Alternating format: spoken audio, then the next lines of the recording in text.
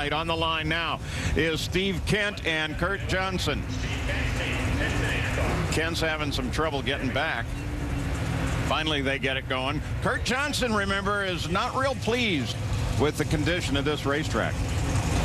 Specifically the bumps on the racetrack, but right now he's just concerned going to try to get down this and run quick enough to get in the show. As we said, Robert Patrick's on the bump with that 670 elapsed time, but the next run up is Larry Morgan. He's a 667 in the number 15 spot. As you look down the track for Kurt Johnson, he has never failed to qualify here at this, his home track. It's about 45 minutes or so from here. Well, Steve Kent.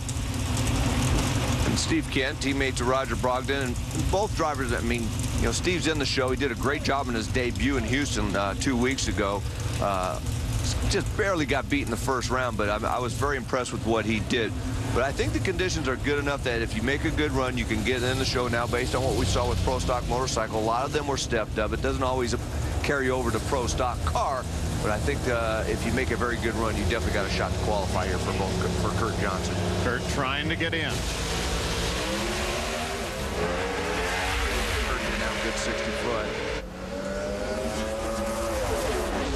672, not good enough.